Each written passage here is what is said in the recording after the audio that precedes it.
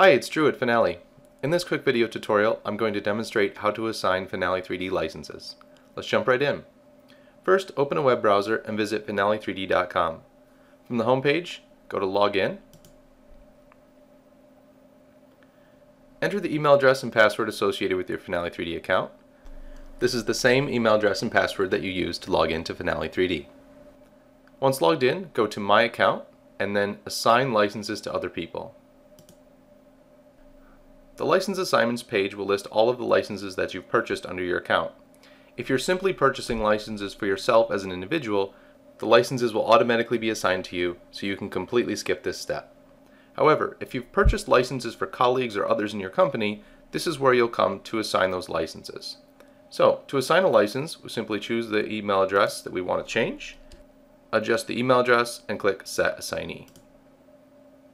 Alright, the assignment was successful. Now the user can log into Finale 3D using this license.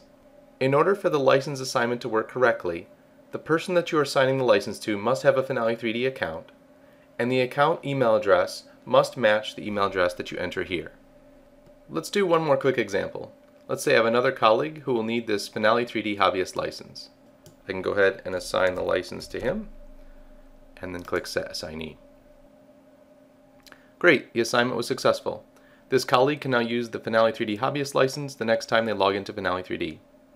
That's it for this video on assigning licenses. Thanks for watching. Be sure to check out all the other great videos on our YouTube channel.